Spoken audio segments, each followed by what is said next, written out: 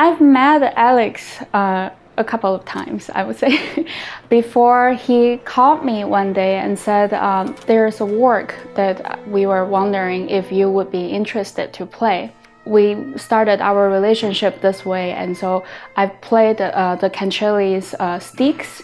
We also played the Schnittke Concerto last year, and now we're doing it again. I am very, very thankful and very happy that I have this opportunity. The Schnittke Concerto is one of the best written viola works there is in the world.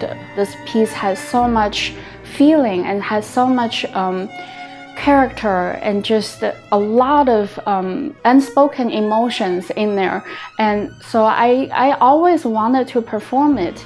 I think Schnittke had a very, very clear idea how he wanted to write a viola concerto, and it's very clever. There is no violin sections in there, but this concerto really is all about the color that viola has, the color, the dark, warm color, and the emotions that can come through.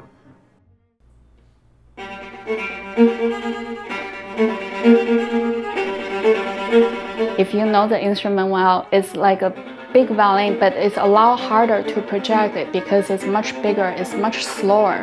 So for the instrument to push its boundary, you have to really practice so hard for all the double stops and all the fast playing and a lot of the very, very high notes to come through.